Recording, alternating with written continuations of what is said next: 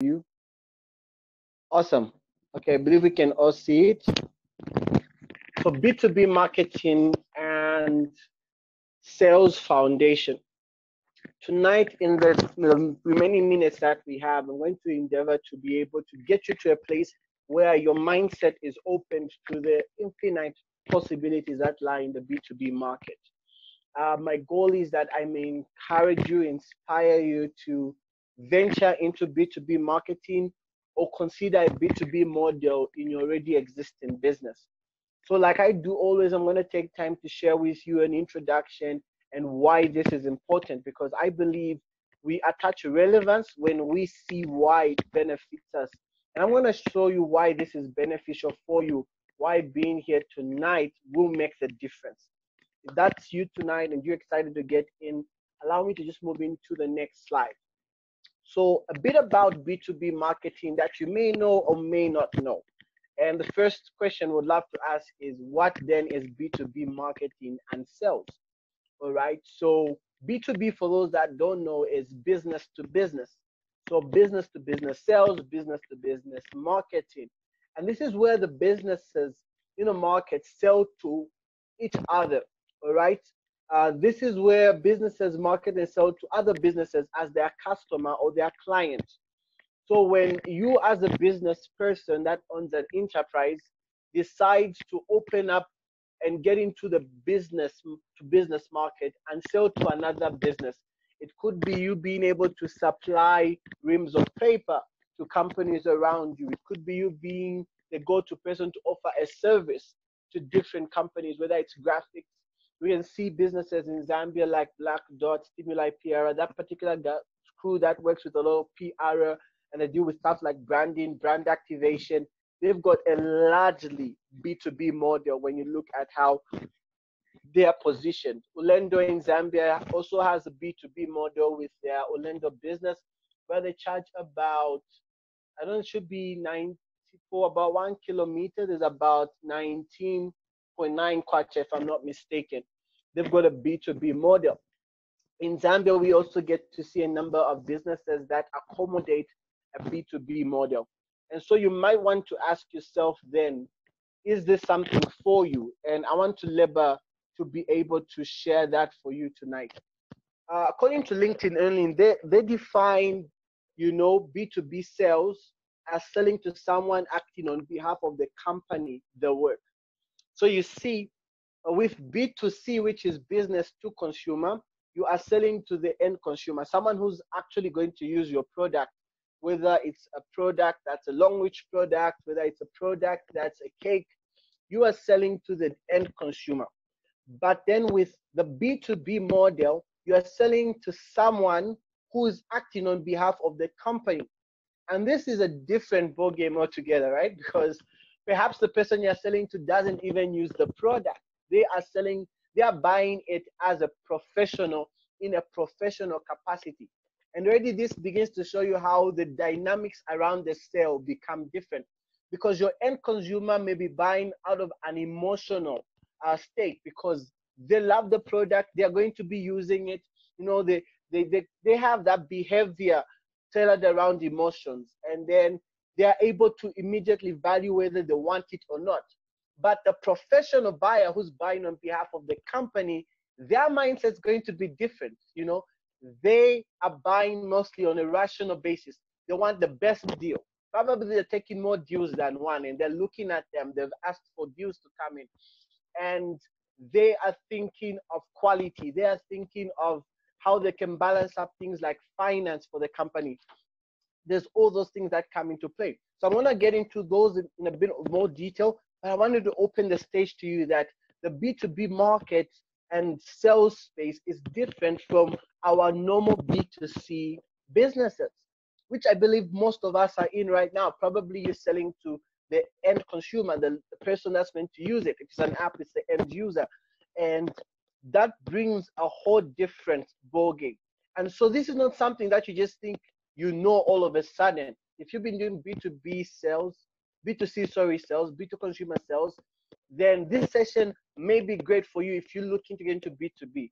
You never underestimate the power of knowledge. At Make Life International, we have got our idea capital development process. Actually, there's a book available for you called Idea Capital Development. It's available in ebook form. I'm going to share contacts at the end if you want to read it. But one of the core factors or the core pillars that we set is knowledge. And we say that to bring any idea into reality, you can never underestimate the power of knowledge, which we call the advantage bringer. So if you're in here tonight, I want you to just go ahead and type into the chat box advantage, because what you're about to learn in the next session is advantage. So kindly go ahead and just type in advantage. Let me get to see. Okay, I see an advantage there. Thank you so much from Aaron. Let me get to see a number of advantages typed into the chat box so that I can dive into this, because you're about to get into some great knowledge here. Great to see T-Sen saying advantage, amazing. Let me get to see more. At least 50% of the crew tonight. I want to see if we're into this. How many of you want that advantage? Hankomo says advantage. Smith says advantage. Thank you so much. Advantage from Faith. Advantage is pouring in. Amazing.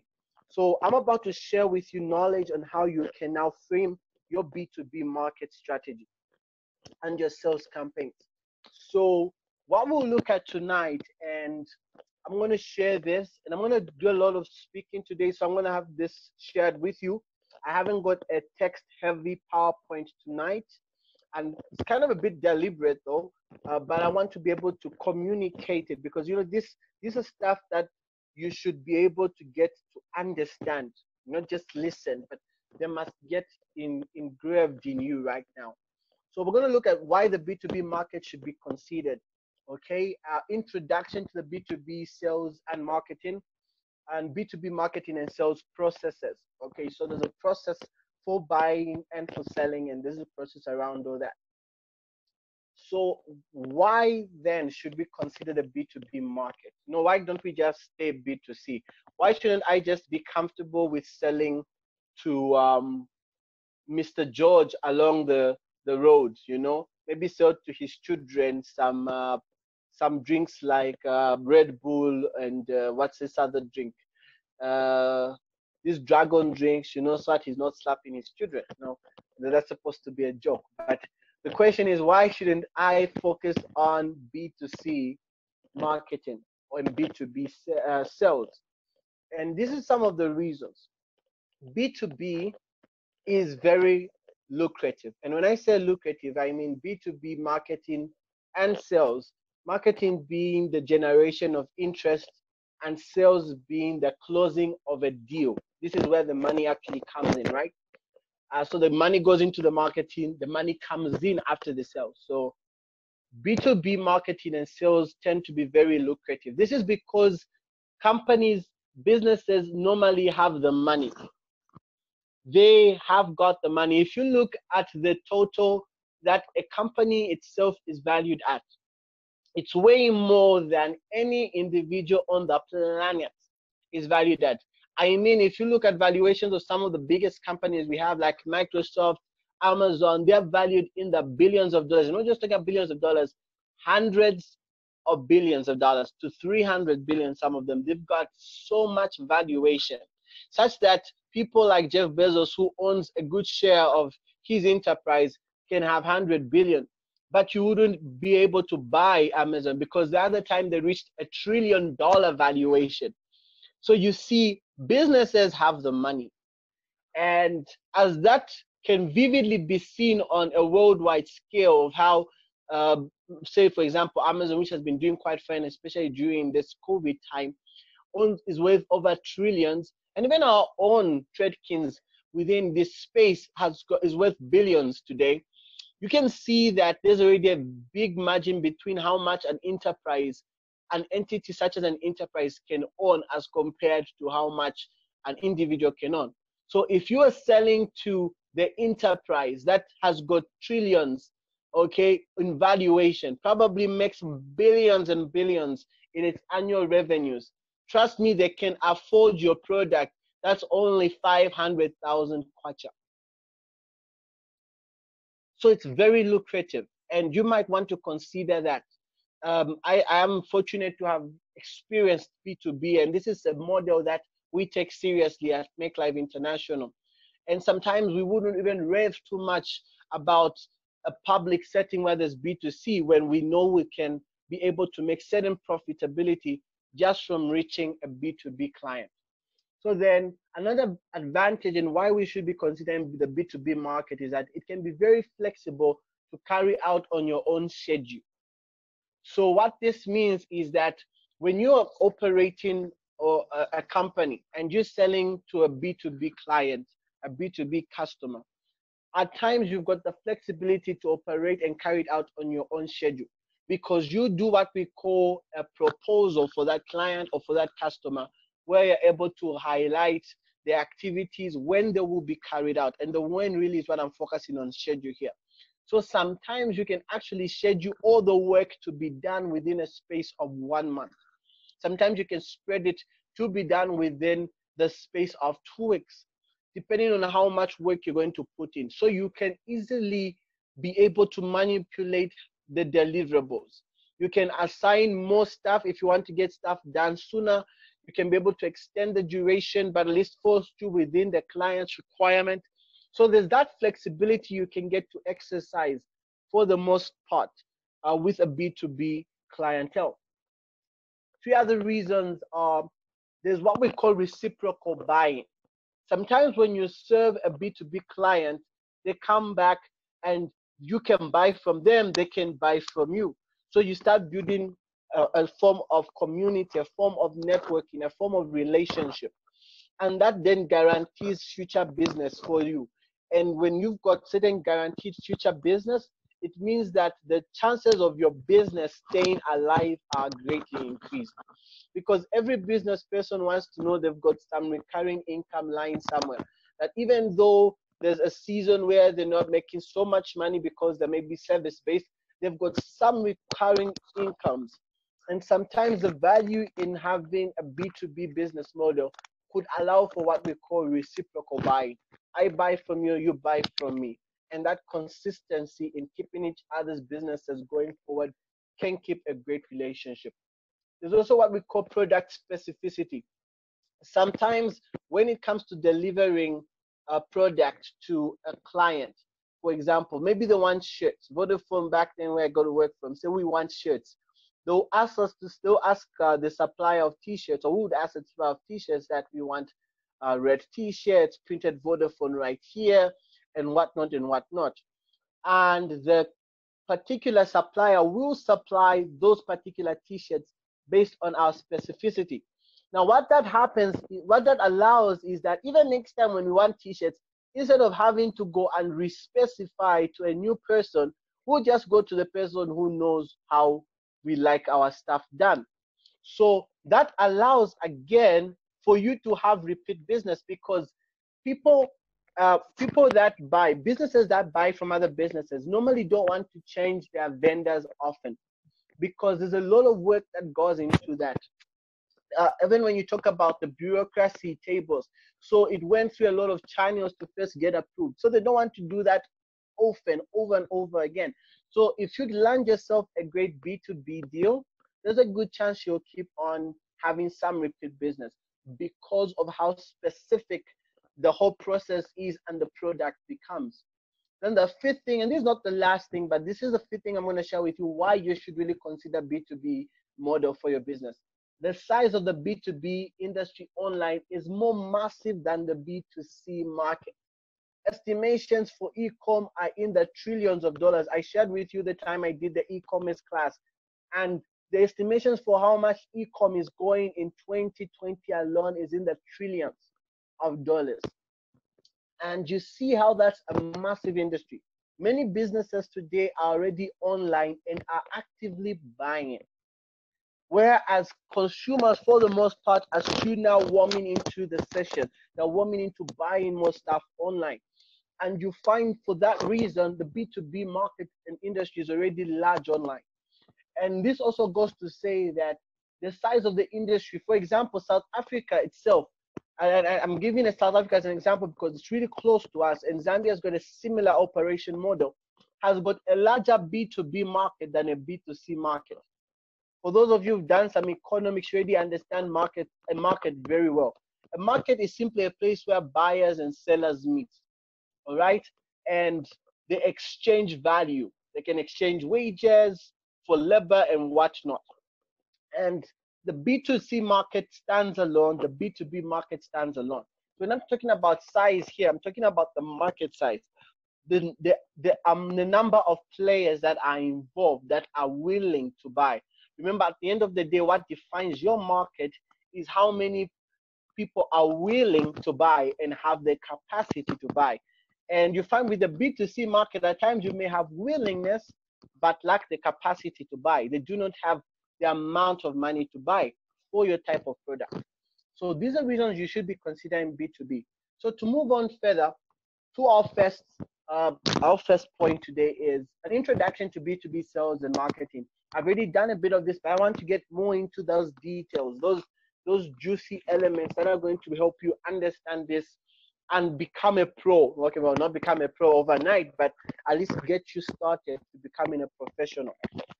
So what do you learn when we talk of introduction? Well, there's a few things I want to bring into perspective, right? There's a difference between B2B and B2C markets, right? And I'm going to share a bit with you on the RFPs, the procurement rules, and the professional buyer versus the consumer. But before I share this, let me just bring in two things that make this different, okay? Number one, there's a difference in the target market. Like I said, I didn't make this text heavy. So there's a difference in the target market. And number two, there's a difference in the sales processes, okay? So now the target market is different for this regard. Hold on to these particular notes. I want to share a bit on them. But for now, let me just build the base before I talk about the RFPs, which are the requests for proposals. So number one, there's a need to understand the market. There's a difference in the target market. Like I mentioned, in a B2C arrangement, you are selling to the end consumer. This person is probably making an emotional buy. They're more concerned on how they'll look, if it's a nice dress. They're concerned about what John will say about that dress. They are concerned about the food they will eat. So they're able to make a decision because they are the ones using the product. So as a target market, that B2C target market is different from the B2B target market. For the B2C, it's the end consumer making the decision. So they're making more emotional decisions to buy your product, your service. But the B2B, with what they call a procurement officer. All right. So this is a professional buyer. They've been trained. Some of them have gone to school on how to buy. These people are good at negotiating deals. These people are not looking for the emotional things that they'll get from the deal. These people are trying to buy based on quality. So they're going to take up so many requests for proposals. They're going to look at so many bidders, and they're looking for the best deal. So there's a difference in the target market. And for you to really understand the difference between the B2B and the B2C, number one, like I said, you need to understand there's a difference in the target market. The people buying are different. The B2C is normally the end consumer. For those of you that just joined us, let me just emphasize on that point. It's the end consumer, and they're going to be buying based on emotions. But the B2B person, they're a professional buyer. They're in the procurement office. They know how to look for loopholes. They know how to search you. They know how to interrogate your product. These guys are on a mission. They are paid to get the best deal for the company.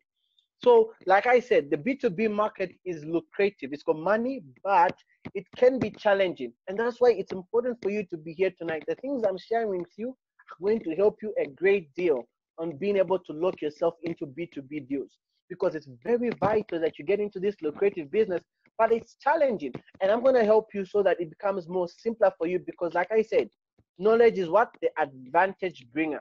And I'm about to give you that advantage in the market space from those that do not know what we're sharing. Before I share, like I said, before I share these 3 points, I'm sharing the difference between the B2B and B2C, and then I'm going to expound on this. So there's a difference in target market. The second thing is you need to understand that there's a difference in the sales process. How you sell to a person in the B2C, which is the business to consumer market, is different how you sell to the people in the B2B. All right, which could be the professional buyers here. The sales process is different. You know, the sales process could be like, one, you need to qualify whether the lead is a good lead for your company. stuff like exploring the objectives, which I'm going to share, things like the scope of the offering and whatnot. By qualifying the lead, and I'm going to share that very soon, we're talking about being able to determine whether this particular business is actually able to buy from you. Okay, so there's a difference with that. The way you qualify a consumer and the way you qualify a business is a different way. And I'll share that a bit. Now back to the slides here. What is the RFP? These are what we call requests for proposals. If you've ever got engaged in any B2B sales or B2B marketing, you may find it on Go Zambia jobs today. Like, we love to look at jobs there and bid for them as well. You're going to find companies that are in need of services, in need of products. They're going to be able to put up a request for proposals. So this is why they call for companies to bid for the deal. They're going to mention to you what they require. They're going to tell you to say, no, for you to bid for this job, you need 3 years experience. Okay? They're going to tell you you need to have this particular level of income. They're going to share such a lot of things. They're going to tell you need to share your portfolio. Who have you worked with in the past? So there's requests for proposals. And I'm going to share with you just right now how you can actually go about being able to tackle this if you're at some level of disadvantage. So like I said, there's a difference. For a business to consumer, they're not going to tell you, give me a request for proposal. I mean, if someone walks into your store and they love a jacket, they're going to buy it. They're not going to start telling you, first send a proposal to my email. No. They are ready to buy. So that's a difference already. All right?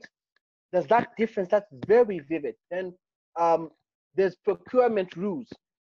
So now in the B2B market, the person who's buying may have procurement rules. Remember, I talked about this professional person. So they may be told stuff like, for us to buy anything, they may be told that you need to look at certain things about the particular buy. And some of those things can include that this person must be an approved vendor. If you're in engineering like I am, you're going to find out that there are certain things there are certain deals you can't get until you're at a certain level in terms of licensing. So you need to understand the procurement rules for the particular person you're selling to. Okay, it becomes very, very key for you to know what rules are at play here. So the rules can be like, should I be an approved vendor for me to supply these services? For example, in the finance sector, they're going to require you maybe to have a Zika license. You must be a licensed auditor for your firm to have an opportunity. So such things become very key when it comes to selling in the B2B. It's different from the B2C. The B2C person will walk up and say, I love your graphics. I love how you take photos. I'm willing to pay now. But for the businesses, they're going to have what we call procurement rules that the people that are buying for them will follow. Stuff like are they approved vendors? For example, maybe they should take up at least 3 price quotes as a minimum. So meaning that when you go to them, you can't just give them one price quotation. You maybe for the same services, you have to price them 3 different models. And for those of you who've been hearing me speak in these sessions for a long time, I tell you that at Make Life, we normally have a 3-price model, and I've shared with you some of the secrets as to why that is the case. So sometimes they're going to tell them you need to take up a minimum of 3 price quotations. They may tell them stuff like, you must only get for the lowest quote that falls within our budget. So you see, there's already quite a number of rules that get into that, but this should not make you afraid. The fact that you're here tonight, I'm about to help you with this. The third thing is that, there's professional buyer versus the consumer. I shared a bit of this when I was talking about understanding the market. And like I said, I was going to expound more with these 3 points. The B2B some of them have got departments. I mean, you can't go sell to a business that is huge in Zambia like Tradekins without it passing to the procurement office. You can't go sell to UNZA. I once was selling to UNZA a particular deal for one of my clients. I had to first go to the procurement offices. I went to Evelyn Horn. I had to go through the procurement offices. I had to drop the proposals. I had to drop the bids. Why? It's because these guys have got professional teams looking at it.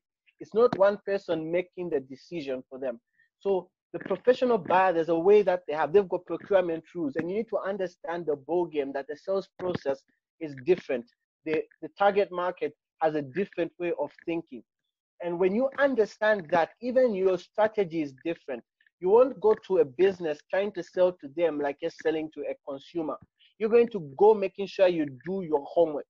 You see, one of the reasons why Make Live, we were privileged to win the SADC Innovation Challenge is because we understood that in as much as it was a competition, we were dealing with businesses who were being looked at by Finmac Trust, by Bongo Hive, by FSD Zambia.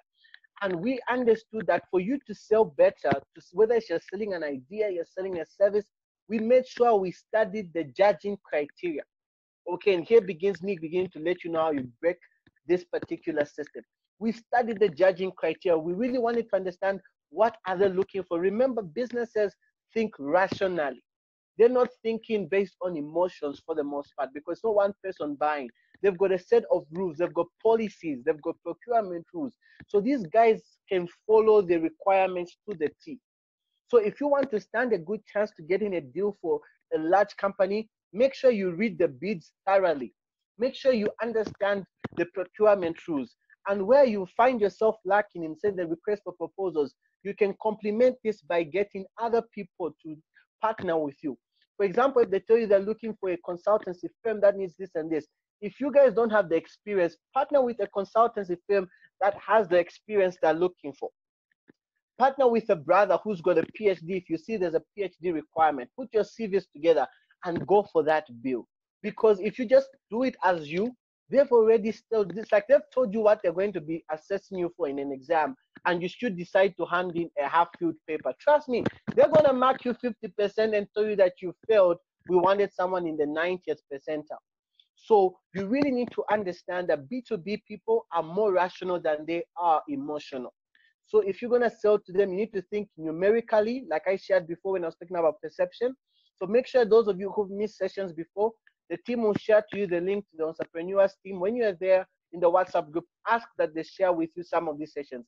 When I talked about perspective, I told you that perspective has got two things. There's rational and numerical thinking, and then there's also the psychological, which falls in the emotional. When you talk about rational and numerical, you're talking about economics and technology. But let me not share too much of that because I've already shared that before.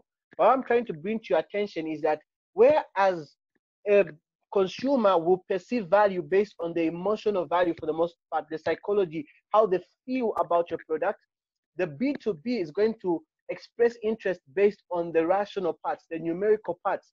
Is this economic for us? So they'll look for things like how affordable is it? How efficient is it? How fast can this be done? You know, who's on the team? So these guys are looking at the numbers. They look at the numbers you give to them. So you can't get your numbers wrong. Do your research, get your numbers right, because they'll be looking at the numbers, how numerical it is. Don't use words that describe things. Use numbers, use tables, use Gantt charts. Be very rational in thought. If you can think like that, trust me, you're going to start having the deals you want that can get you to a place. One deal with a B2B client can set you apart. It can make a whole difference for your company. If you sell cakes, like I know Simba sells cakes here, if she can get a company to start buying her cakes, she's going to have serious paychecks. Like I put it, this is the market that has got the big paychecks. But how do you get into it? Think rationally, think numerically. Remember, they've got a request for proposals. Study their request for proposals. What are their requirements? What are their procurement rules? What are they looking to get from me? And make sure you meet those. If you want, put that as a checkbox. For us, when we were looking at the judging criteria, we were checking ourselves. Check 1, we've done this. Check 2, we've done this. Until you hit every box correctly, then you're more likely to get a deal. Like I said, if you don't meet all the requirements, partner, collaborate. Entrepreneurs with SKRs love what they say, connect, they say, what do they put it as? Create, connect, collaborate. That's what they say, create, connect, collaborate. They believe in collaboration, and we definitely love that. We definitely support that. Find who you can collaborate with. So I've shared quite a bit in this. I hope this is clear. Because of time, let me move on again to the second thing, the B2B marketing and sales processes. Don't worry, for those of you who joined in late, we will share this recording for a limited time so that you can benefit from it. But now that you've understood the differences between B2C and B2B, you've understood that the B2B market has got professional buyers, Okay, these are people in the procurement offices. These are sales people. These are people that are trained to buy for the company. They know how to be thinking rationally, how to get quality out, how to ask for proposals and whatnot. And the B2C guys, they're thinking emotionally. They are the end consumer. They will actually use the product. You know, so if you understand the differences, you understand there's a difference in the sales processes. Now let me get into in-depth stuff about some of these processes. Remember, tonight we're talking about you being the salesperson. So I want to be able to share it from that perspective. So now I want to share just a few things here. The buying process. So when talk about the buying process, this is the process where the person that you want to sell to will be going through in their mind. First and foremost, they're going to prepare a request for proposals. So you're supposed to be REP, not F. Sorry. So they're going to prepare a request for proposals. So they may put it up on a site like Go Zambia Jobs. They may put it up on LinkedIn, because if you're in business and you want to start selling to a business, let me recommend to you platforms you should be looking at. Be looking at Go Zambia Jobs. Be looking at LinkedIn for opportunities.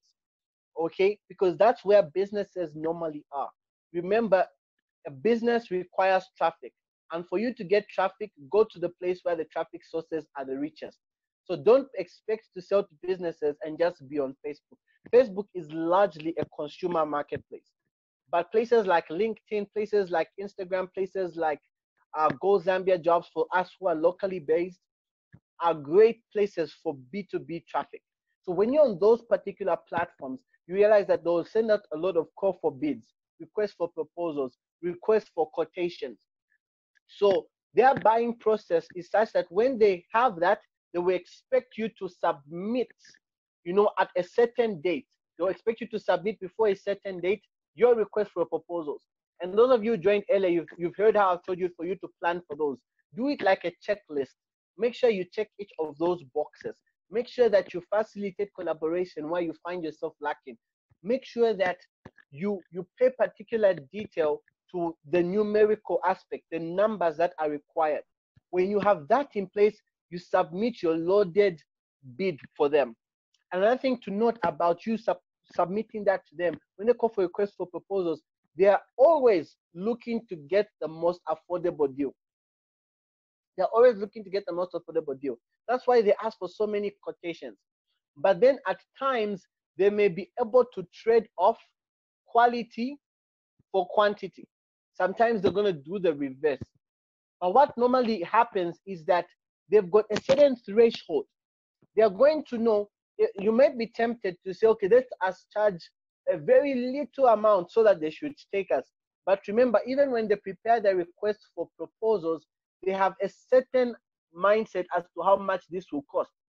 So they've got what they call their value in expectation. So they might be expecting that they're willing to spend 10,000 or they're willing to spend 100,000. So if you submit a request for proposal with a budget that's only aimed at 40,000 and they have 100,000 budget, they may not take you seriously, because they're going to ask themselves the question, are these people going to give us the quality that we look for? So you have to be careful to not undercharge, but be very careful to not overprice, because if you overprice, you may be beaten by someone who charges the right amount.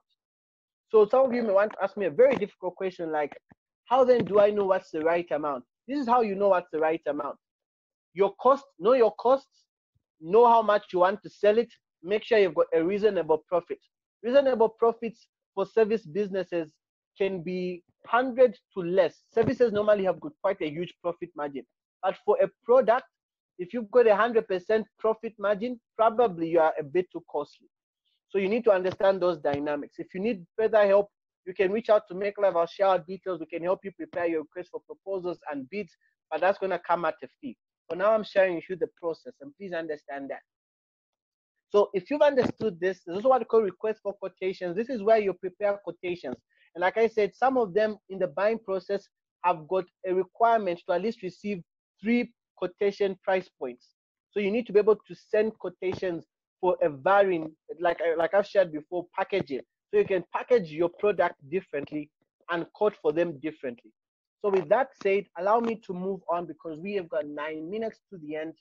So let me run you through the sales process. Now, this is what you will be doing to actually qualify leads, to actually get your sales done. So now there's what they call to qualify the lead. Okay, so if you're running a business, for example, you are running a business that's entitled Life Design Cakes, right? So now you want to qualify the leads. These are business leads, remember? There's what they call mandates. Okay, that's an acronym, and I need you to write that down. Mandate. So it's an acronym, so you can write it going vertically downwards. The word mandate. M stands for money. A stands for authority. N stands for the needs, and D stands for desire. ATE, well, they're just fillers here, but we focus on M, A, N, and D. Okay. So now when we talk about money, if you want to sell to a B2B company, you need to first ask yourself, do they have the money to afford my services or product? And I like how someone puts it. If that company earns, say, 5 figures, okay, a 5-figure, which could be like 50,000 in revenues annually, and your product or service is also 5 figures, there's a good chance they can't afford your product. If in a month, let's say, which business can, let's just say Exca Arts. If Exca Arts makes maybe say 5,000 a month, probably they make more. Okay, that's a 4-figure revenue that they make. I can't go sell to them a product, and be hoping for them to buy if it's also 4 figures. It's 4,000, because then they've got so many other things to do in that amount of money. They've got profits, they've got operations, they've got marketing, they've got advertisement. So I already know that this client may be interested, but they may not have the money to buy my product. So as a B2B person, you want to be able to have credibility by only targeting people that will actually afford your product. I mean, it sounds a bit crude, but I normally tell staff at Make Live, you know, when we were in the office the other day and we're undergoing a training, and I was telling them to say, look, we don't sell to everybody. We've got a persona for a reason. We don't look to please everybody. We sell to the people that we target. And as a business person, you need to come to that frame of mind where you understand those dynamics. So ask yourself, if you want to qualify whether this business is able to buy your product, do they have the money? Make sure that if they're 6 figures, then your product is probably 5 figures. You know, if they're making 500,000, they probably can afford something that's 4,000, that's 50,000. They could afford that. Okay, then you need to check the authority. Remember, it's mandates written down. Now you need to find out the person you're communicating to, do they have the authority to authorize that buy? Because you can spend your time using nice words to market to them, to sell to them, but then they can't make the decision. So you want to make sure that you deal with the person that can make the decision. Now, some of you may enter an office and you're going to find bureaucracy closing you out. You find, for example, the secretary, and you can't reach this particular person that you actually can make the authority. This is how I've come across, how I've actually gone around that. I try to find out who that person is. First, know who's the actual person. Is it the managing director for that company that makes the decision? When I found out the managing director, I go research this person on Facebook, I research them on LinkedIn, and try to find out who do they know who I know. Because the first way to break bureaucracy sometimes is by going through someone you know. If that doesn't work out, I try to get directly in touch with them by being able to send them a message via their platform, whether it's Facebook, whether it's LinkedIn. I try to get into their box if I can find their email. And when you get into an important person's inbox, you want to make sure that you tell them stuff that are valid. Don't start wasting their time by saying hi, hello, because they're going to block you. Make sure you go direct to the point. Greet them, but go direct to the point. I came to your office the other day, I wasn't able to get you, but I feel there's something that Make Life International can't do without. It involves ABC, a short elevator pitch. Get them interested and put your call to action and say, kindly contact me on this email. I'll have an appointment with you. Trust me, you'll be amazed how far that action can go. You need to make sure that you're talking to the person with the authority. If bureaucracy closes you at the door, Today, the world is so connected. Don't be discouraged and just keep on going there every Monday. Go look for them online and find a way to, in a short space of time, sell yourself to them. I hope I'm clear. Remember, then the third thing is the needs. Remember, we're talking about qualifying a lead here. And I told you to write mandate vertically downward. M means money. Do they have the money to buy from me, this particular business? The second thing is the person I'm talking to an authority to be able to decide that they can buy this for the company, or they're just a person who can talk to you but not buy. Make sure you're talking to the person, the authority. The third thing is you really need to be honest with yourself. Does that company need what you're selling? When you come to Make Life, the first thing we do for you is we assess your problem. We really want to solve the actual problem you're facing. We believe that as doctors of management, we don't want to diagnose malaria by giving you Fragile, which is for a stomach pain. We're going to give you Fancida.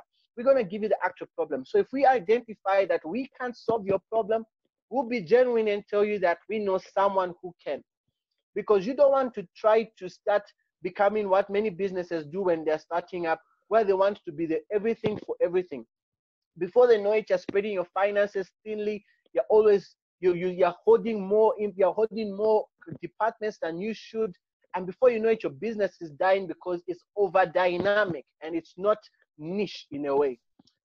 So you need to understand that. The fourth thing is you need to understand the desire. Do these people desire to buy? If these four things are checked, they have the money, the budget to buy from you. They are the authority person. They need your product. You've assessed that they really need your product, whether it's a service, and you know they've got a desire, then you qualify them as a lead. What now remains is for you to nurture them. All right? You begin to nurture them. And to nurture them, you need to explore the objectives. What ways can you be able to meet their objectives? What alternatives are there? Like if you're going to give a 3-price quotation, what alternatives are there? Then when you've done that, you need to scoop the offering. If you've done your pitch, they've understood it, make sure you skip the deal. Go for the queue. The Bible says this, and I love this. It says, ask and you shall be given. Don't be afraid to ask for the deal and say, can we have this deal? This is our proposal. This is how much we are offering to give to be able to sell this product to you. Can this deal be agreed? And once that happens, develop a verbal agreement with the person, then move on to close the deal by signing the deal. This should be your sales process. I wish I could share much, but this is 2029 and I love to keep time. I'm going to share this recording. I'm going to allow Mondoka to take it over. So these are our handles for Make Live and my personal handles for those of you that want to reach me. If you need help with your bids, you can reach out to us, or this is enough for you. But a business needs traffic. So make sure you get in touch if this is helpful for you. I'm going to allow Mondoka, the CEO,